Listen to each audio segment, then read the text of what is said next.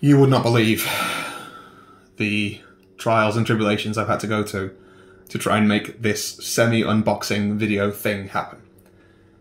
This is an iPad. This is a phone. There's a USB light. I tried to use an audio recorder, but the only tiny SD card I had, it would not format it. So, you may notice I'm sweaty, very emotional. But I'm also very emotional because it's the day that Altar Quest has arrived. So, you can't see it, but to my right, at the very bottom of the stack, I have Ruins of Arkenspire and the first 4. Then on top of that, I have the main box that I haven't opened yet, or I haven't pulled everything out of. Despite what is undoubtedly a very angry face, I'm actually quite excited about this. So, I'm just going to start pulling it out. You're not going to have the best view of it. I've got to try and remember to put stuff in this area so you can see it. I'll try my best. But basically, if I don't become internet famous from this video, I'm giving up my career of trying to become internet famous. Maybe I'll just become successful in other areas of life. I'm just going to... Okay, this is the... That's the Globen. That is the stretch goals box. I'll wipe that out of the way in case it's blocking the view. So this, basically it came in 2 boxes for me. The main big, pretty much cube box, cubular? Cubular. Cubic is probably the word, isn't it? The main one had apparently the stretch goals, and it will be the core game underneath that.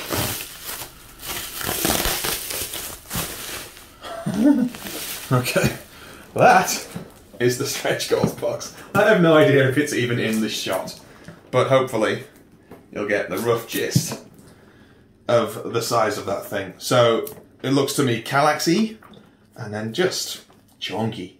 Like, I reckon if you had the core game and this, it's basically taking up a cube in your Kallax on its own without the extra stuff. So remove. So I think what I might do is drop the stretch goals off to the side and then perhaps do the core box first. That seems to make sense to me. Oh. I have just seen something very exciting in the corner of this box here. I don't know if you can see it on that shot on the very wobbly camera. That right there says MDS, Modular Deck System. This is my first physical modular deck system game. Didn't play Brook City in any way, shape or form. Didn't end up going for Street Masters when the Aftershock campaign was happening, which is when I first heard about it. Didn't actually back Altar Quest the first time around, but I was very much regretting it at the time, I will say that. I was discussing with my nerdy campaign board game friends about whether I should get it, and I think, I can't remember, I think the fact that it had dice at all made me just go, I'll just look into something else, because there were a few games that had been up on Kickstarter around the same time, and I just sort of went, okay, I can't back everything, I'll pick the ones that on the surface excite me the most, because I hadn't had a chance to play any of them. So I sort of went with the one that seemed to rely less on dice. And then it's more, I know it's more of a card game, and it's actually part of what drew me away from it, I believe, was the fact that it wasn't just a campaign dungeon crawler, and that's what I really wanted at the time. I wanted a couple of dungeon crawlers in my arsenal. And because it was so modular, you just play scenarios, I was like, how many times will I get it to the table if it's just something where you just mix and match bad guys and good guys and go for it? And then I played Spirit Island, and I thought, okay, now I see that you can do that. And then I played Marvel Champions, and I thought, yeah, it's really quite fun to just pick a scenario and, in Marvel Champions' case, deck construct and go for it that way. Whereas this one's going to be a little bit less pre-constructing what's happening, and obviously more to do with jumbling up the bad guys and the scenario and the randomness of what's in each room as you play. So, rather than rambling, I'm going to get this bubble wrap off the core game. This is the first big Kickstarter. I recently received Detective City of Angels, and that was 3 boxes. But before that, it's been about 6 months since I received something that's, you know, multiple boxes. It's going to give me 100 hours of, I don't want to be presumptuous, but I'm going to say joy. And it's very pretty as well. I don't know whether the light is going to be too reflective for you. But I don't know why. I hadn't really seen too much of that pure cover art. I've seen the logo used in various ways with a bit of art around it, but I've not seen that cover art too much. I wonder if it's worth me trying to slide it under this camera here. The answer is no, it's probably not. It's probably worth me just doing that with it. I'd say, let me just check myself, it is probably 1.5. Oh no. Helps if you line both corners up. It's about 1 centimetre less deep than the stretch goals box. But other than that, it appears to be the same proportions. Whew. This is exciting. Do I just start ripping it apart? I've never actually done an unboxing before. I think I just start pulling it apart, do I? This is where someone will say, no, you're supposed to lick it and rub it on your nipples before you open it. That's a true unboxing. But that's not what I'm doing. Also, I was told that unboxings are incredibly long and kind of naggy, so that's what I'm going for, if anyone asks. I'm genuinely excited about this. This game is gonna hit my table. Because I play the crap out of Marvel Champions, and while obviously it's not the same in a lot of respects, it's got the same modularity and, okay, what if we tried this with this? How about we up the difficulty and do this? Something you sit and play with and think about when you're not playing it. To me, there aren't that many games that you will sit and not obsess over, because that would be self-deprecating, and I'm extremely confident. But it's the sort of thing where, not because of its story, but because of its mechanics and the crunchiness, that you sit and think. You wake up and you're in the middle of eating a piece of toast and you go, why haven't I tried Spider-Man with aggression? Would that work? And I'm hoping this is going to be that sort of game where you're just constantly wondering, maybe I should try this, maybe we should do this next time. Obviously it's not quite got the construction elements to it, but we shall see. So it's obviously not the best angle for me to rip this off. I wonder whether I can do it sort of under here. You'll be able to get a bit of a glimpse of what happens when this comes off, and then I should be able to hold it at an angle where you can see what's happening. So, right. It's got my favourite snack, silica gel. It's good. Alright, I think it might be best if I do something like this with the opened box, and then don't drop it, don't drop it, don't drop it, don't drop it. Actually, I don't know whether many companies do this. I know Renegade seems to do this, sort of cross-promote their own games on their boxes and inside their boxes. Ruins of Arkenspire on one side, Hour of Need, which I've also backed, which is obviously slightly more abstract and superhero-y. Buddy Cop, which I think is that a deck builder? I know it's just a card game, based on Brook City, or based in the universe of Brook City anyway. And then Street Masters, never heard of it. Alright. So, our rulebook. What do people normally do with rulebooks? Do they skim through them? I mean, you're just watching a man flip pages. Who's that for? Perhaps I'll dump the box, and then we can have a quick look at the inside of the rulebook. Oh, we can actually sort of see. That's a good camera angle. Cool. So if I do that there, we can have a good-ish view of the explanations of everything. I do love a rulebook that's got some art through it, and not just art that shows you the game, but art that sort of... I don't wonder whether this is the exact same piece. No, it's not. His hand's in a different position and things. Yeah, where the book itself fits in the world. And this one seems to do a little bit of that.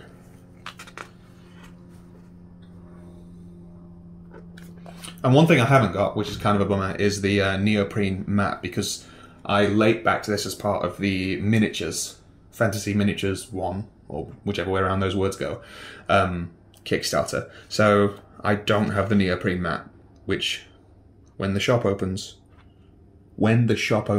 Scotty, that is where I will get my neoprene mat. I mean, this is just a man going through a book. Is that content? Are you content? Oh, there we go. There's a nice little bit of art of what's his name? Is it Bury or Bury? I don't actually know which way around it is. It's definitely not Bury. There's no way it's Bury, like the town near Manchester.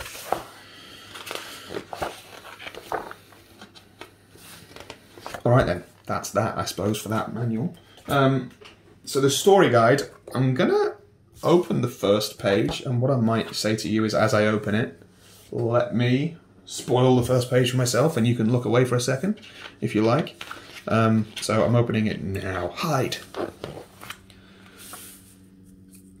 Okay, so there's some story intro stuff, and there's chapters with full-blown, you know, paragraphs of story.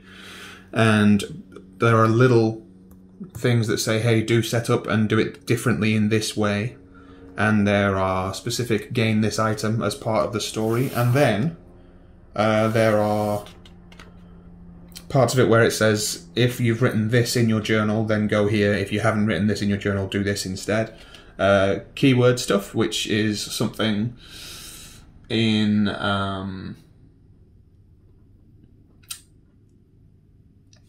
the boat game. See, this is why I don't try and remember things on camera. So we've got some campaign upkeep between chapters and some nice art in here as well, which is always good. I'm just going to scroll through. People probably know how many chapters this is. What I can't remember is whether the... Oh wow, nice big piece of art. Perhaps I don't want to show you this. I don't imagine it's spoilery, but potentially. So I'm not going to show you that page. I wonder whether there's expansion stuff in Arkenspire that I can't remember. So when I say expansion, sorry, campaign stuff in Arkenspire. So I've now got a... Okay, there's a bunch of the sort of story reference appendix stuff at the back.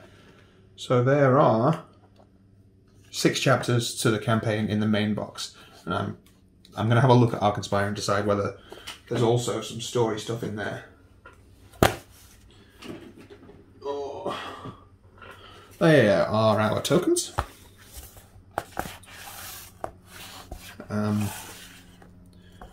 Relatively standard circle punchboard stuff.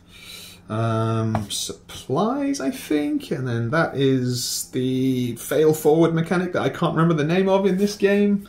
Stamina, maybe? Don't think it's that. Focus. It might be focus. I might be onto a winner there. And next is the board. So this is where it's going to be really hard for me to show you stuff. I'm probably only going to be able to show you half the board at any given time, unfortunately. Leave the manuals there. Alright, here I go. So, perhaps it's best if I do a bit of... Oh god, there are 2 more segments. I'm lost in the dungeon. Oh, that's nice. I get to see it. You don't. Okay. This is where I accidentally rip the whole thing and just cry for hours. So, I don't know how much of that you can see, so I'll just move it sideways. And then I'll chuck it on the table in front of me. It's genuinely not going to fit on this area of table. So I reckon you can see a fair chunk of it there. You can see about a third of the playmat there. And it seems to want to sit very flat, which is nice. I always worry with a fold-out board like this whether it's going to end up with kinks in it and not be great eventually, but this seems like it's really nicely cut and quite strong at the joints. So until the neoprene arrives, this will do the job, I guess. And the next part, I've just seen what's coming out of the box next, so I'm going to have to put it in front of the camera and try my best. Let me put that there. This is so cool.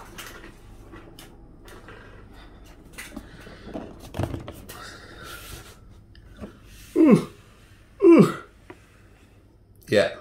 I'll just scroll that past the camera so you can see what's in there, and then I'll lift it up so you can see how it's all laid out. Flip the box around so you can see this other side. So there's all our cards, dice at the end in the bag there. They're the attack dice, and they are the, what's it called, magic winds or something? I don't remember what that's called. Alright,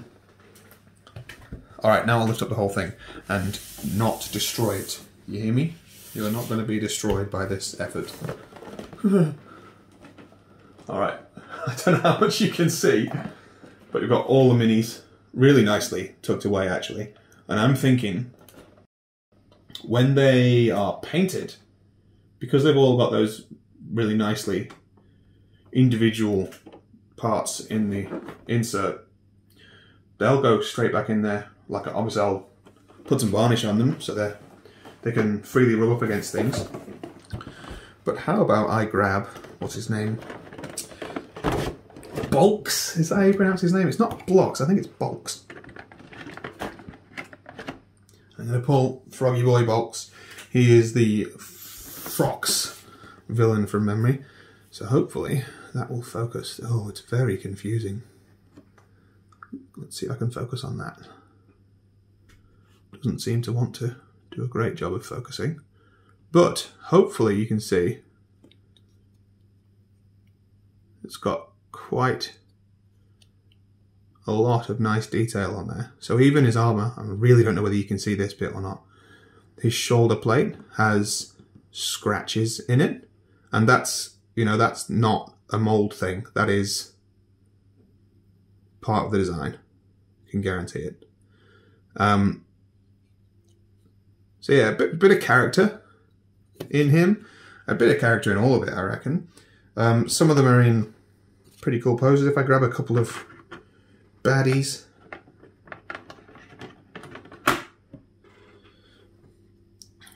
how much of that can you see? It's probably very wobbly. It's probably really failing to focus as well. Wonder if I chuck it up to this camera, you'll be able to see it. So this dude here is with his little blow darts.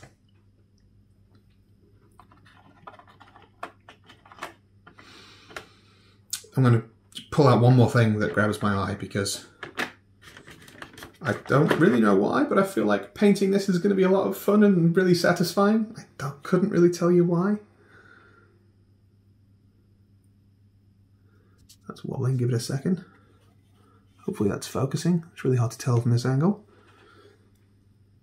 I just think that's going to be really nice to paint. It's going to be really satisfying when it's done. So yes, nice features. The mirror looks good. How in the hell am I going to paint the mirror? Don't know yet. But really nice, like really nice fine detail actually around the mirror. Again, I'll try and get this to focus.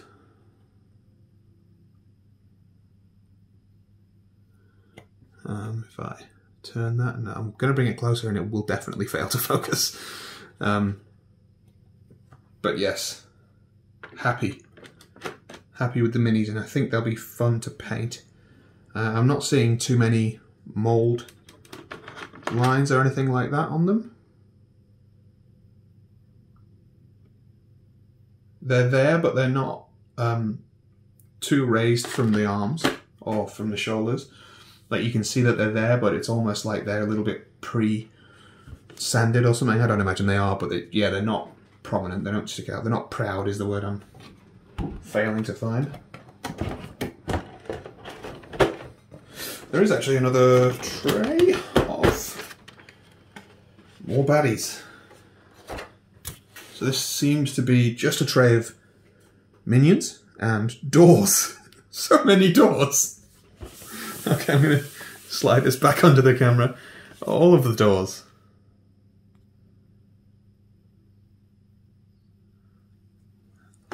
It's so many doors. That's all I can say about it. You got your gargoyles and your piggy fellas. Everything looks good. Perhaps I can, when I'm not doing a video, if anyone wants to see any particular minis, I could try and get some closer up shots that are more in focus and a little bit, you know, better for seeing the detail and that kind of thing. Is that sitting in right? Let's hope so. Right, all that can go back on there. That's it. Core game done.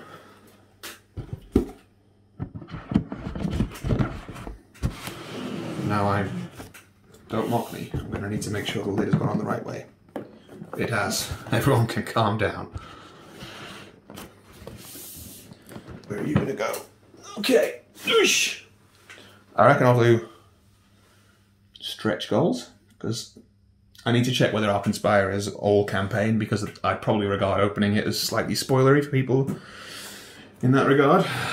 So,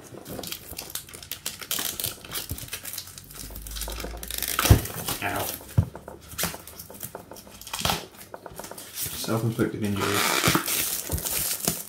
Well, basically a good metaphor for Kickstarter, isn't it? Okay, goodbye plastic. Alright, stretch goals box. What is on the back of this? Huh, just a nice piece of art.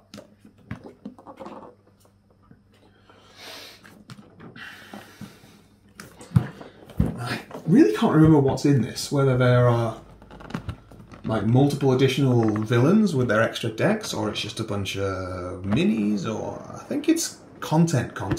This game doesn't really have minis for the sake of minis. Anything that has a mini is attached to a villain and that sort of thing, I think.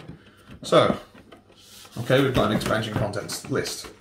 So we could just go down that and see what's on here. A game board, 5 altar dice, so look more, 135 minis. So it's got 5 heroes, so 5 more characters, 5 more villains, 32 traps, 4 allies, 4 rivals, 4 more features, which are the things that, like the pieces of furniture and stuff that pop up in the rooms, 3 altars, and altars are functional. I mean, I would guess maybe there's 1 altar in the core box, and you just have different cards which give them different functions, but I believe these 3 altars are mini representations of the different altars. It may be that they also have different functional altar cards as well. It's got 3 altar cards in here, so it might be that they're completely different altar cards. I'm sure somebody else will know who's smarter than me. So first thing on here is a separate game board, which I did mention, but wow, okay. So I don't know whether this is going to be functionally different, or it's just a little piece of flavour. It's the sort of non-Hero Questy coloured version. It's a bit more grimdark than the really colourful board in the... Oh god, I'm trying to destroy it, honestly. I'm going to put that down so that I can move the box out of the way. And try and get a shot on this camera here. Now I've got to open it again and probably fail opening. So this is only open 2/3 so I can fit it in front of me. So in terms of art style, you'll get it. It's pretty similar all the way over, so you'll get the rough idea of how this looks. What I don't know is whether it's the exact same shape and layout of every room, just done in different art, or it actually is a different play space that would make it slightly alter the randomization involved in the game. Don't know. I should probably find out, shouldn't I? I can't do it. I can't get the game board out of that box. It'll crush me. Didn't have to do that again and put it away. So yes, separate game board, and see, I've already screwed it up. This is the hardest part of the game for me. Right, leave that there. So, how about I slide this minis tray under the camera so you get a rough view of what's in here. So you got more features and altars. That is the fire elemental or fire demon, I think. Obviously that's in clear plastic. And there's a little bit more... is the word dynamic overused when describing minis? But the posing of these extra characters that are in here seems to be a little bit more exaggerated, which I like. In minis, personally, I like them to look like they're moving and have a fair amount of character in the pose as well as the actual design. Yeah. Some more mini fellas in there. And this second tray... Oh god, there is a third tray underneath. This second tray seems to be all just... what are they called? They're not called sidekicks. What are they? I probably just read the word. Just baddies, aren't they? Minions. That is obviously the word. That's always the word in these sorts of games. I may be slightly out of focus for you there. Apologies. Try and focus. So yeah, werewolves. Ladies with crossbows, which potentially are allies, not minions. Birdie boys. The usual? Probably not the usual. But interesting.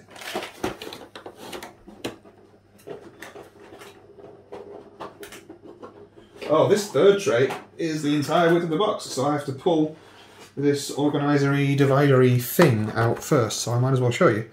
This is just more decks for different villains and minions, etc. Etc. I don't know why these guys are separate. It might just be a fitting in the box thing. Maybe they're replacement pieces for what would otherwise be tokens or something like that. Oh yeah, that's the difference. The stretch goal version of the elemental dice is sort of black. I don't know if you can see it. Black marbly looking. It's not just pure black.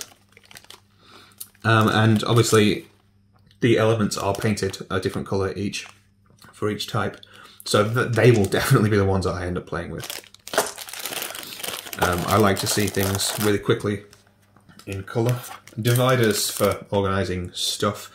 I don't remember whether there were dividers in the main box or it's just a stretch goal thing to have dividers for the whole game. So yeah, different characters and their decks in here. And I imagine that there are probably already people out there doing lists of cards and pictures of cards. But if anyone wants to see a specific card, then let me know. I can always pull it out. Right, this is the full width, as in takes up the space of the full base of the box, size of minis tray. And they're all little dinky fellas. As you can see there, we've got Johnny Ratman and Boguy. Humphrey Boguy. Can we see... That might actually be focusing. Wow, what a setup.